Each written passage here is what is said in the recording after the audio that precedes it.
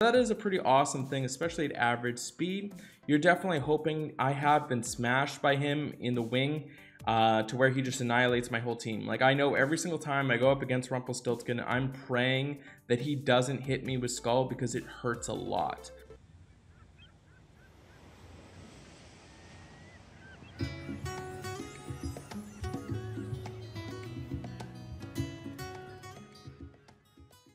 Hey, thanks so much for checking out the channel. If you're curious about any other hero in Empires and Puzzles, you can view my website at anchorgame.com. There you will find I've graded every single hero with a calibrated team of graders. This resource will always be free.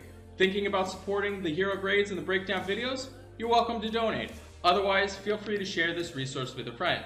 I have my exclusive line group called Anchor Cove, where you gain access to myself and tons of other experienced players with on-demand information and resources. If that piques your interest, all that information is on the opening page of my website with a short video. Let me dive into today's hero breakdown. Hey, thanks so much for checking out the channel. Today we're going to be doing a brand new hero breakdown on Rumpelstiltskin. Apparently he plays Yu-Gi-Oh! And he'll probably battle you and take out your green eyes, white dragon, something like that. He's going to kill you to death. He's got 733 on his attack, 698 on his defense, and 1359 on his health.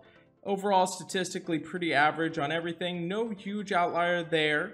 He does get a bonus for being part of Fables of Grim Forest, which means that he gets anywhere between 3% and 15% attack, or 5% and 20% defense, depending on 2, 3, 4, 5 heroes of Fables of Grim Forest. He runs at average speed. This video is sponsored by Raid Shadow Legends. It is a free massive turn-based dark fantasy RPG. To try this game out, all you gotta do, go to the video description, click on the special links. You'll receive 50 gems, 1 energy refill, 100,000 silver, and 1 free champion, Adjudicator. All your treasure is waiting for you right over here. So he has 3 different skills that he could produce on his hero special.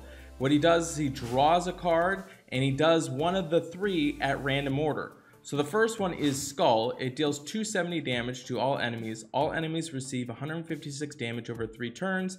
The next one is going to be Cross. 27% health for all allies is recovered. Cure status ailments from all allies. And then the other thing that he could potentially do is Stars, where all enemies get minus 34% defense for 3 turns, and all allies get plus 48% attack for 3 turns. He is a sorcerer, so that does help out, because if you don't have a hero like Ursenia, you potentially have some sorcerer emblems that are running around. I know that a lot of people are using their sorcerer emblems on 4-star heroes, so this might be an opportunity to where you could emblem up a hero.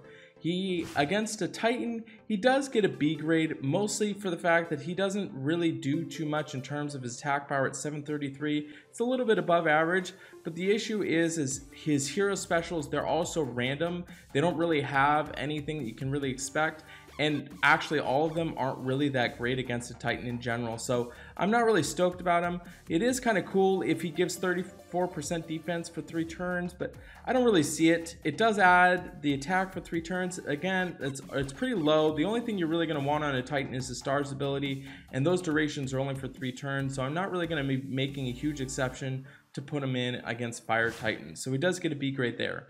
On offense, he does get another B grade, mostly because all of the skills are so different, and you could potentially be wanting one of the skills at each time. Now, I will say though, if the Skull goes off, it is quite damaging. It does hurt a lot, and it's a pretty sweet thing. But I see the problem is the randomness of what they all do makes it to where you're really hoping on one and could be really disappointed if it doesn't. So just for the fact of the randomness, that's where he's going to be getting the most dinging to his hero grade. Not to say that his hero specials aren't great, because they are cool, they really do help out a lot, but the fact that they're so random is what causes it to be such a low score. When we look at what he does as a tank, he does get a B grade, mostly again because it's all random, you don't know what's going to happen. He does have some okay defensive stats, but I'm not really too sold on him being as a tank. You could potentially want to have it to where Stars goes off, gives minus defense, and all allies getting 48% attack, so that could help out. But I would just consider you should probably just use a hero like Santa instead if that's really what you're going for. So as a flank, he does also get another B grade there. Again, the randomness, but I do actually like seeing him in the wing. Reason being is that his effect is pretty sweet going off in the wing. It is at average speed. What I will note is that anything that he does attacks or hits all enemies or cures or heals all your allies. So that is a pretty awesome thing, especially at average speed. You're definitely hoping. I have been smashed by him in the wing to where he just annihilates my whole team. Like, I know every single time I go up against Rumpelstiltskin, I'm praying that he doesn't hit me with Skull because it hurts a lot. I can recover from the other stuff that does help out, but Skull has just annihilated my whole team before. So I'm not... The whole reason why he doesn't get a better grade is because of so much randomness. So overall on defense, he does get a B+ grade.